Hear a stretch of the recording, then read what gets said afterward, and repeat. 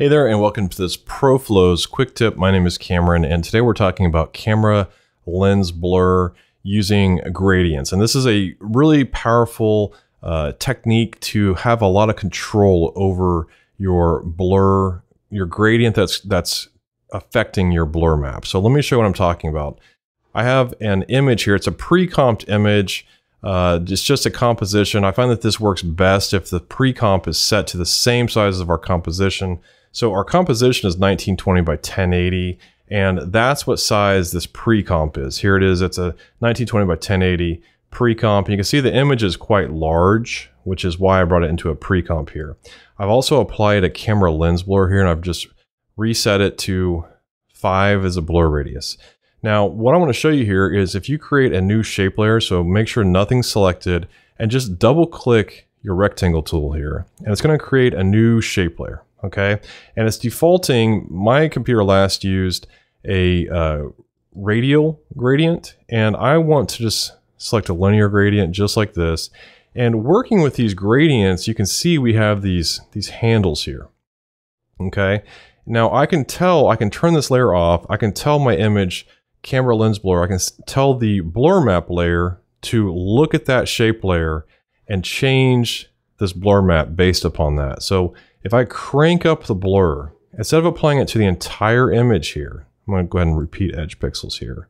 Instead of applying the entire blur map to this entire layer, I can select my shape layer, my gradient, and it's going to look at the white and black values, and that is how it determines the gradient. Well, what's cool about this effect is that I can turn this layer on, I can make it an adjustment layer, and now I can't see the layer, but I can select my rectangle fill and I can adjust the gradient this way, right? So I can get a lot of control here for how I want my image to look while seeing the image. It's a very powerful, easy way to adjust the lens blur effect this way.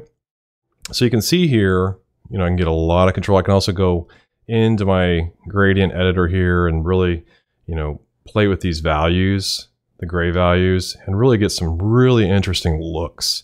So that's using the linear gradient. I'm going to show you the radial gradient as well. So I'll go into my pre-comp here.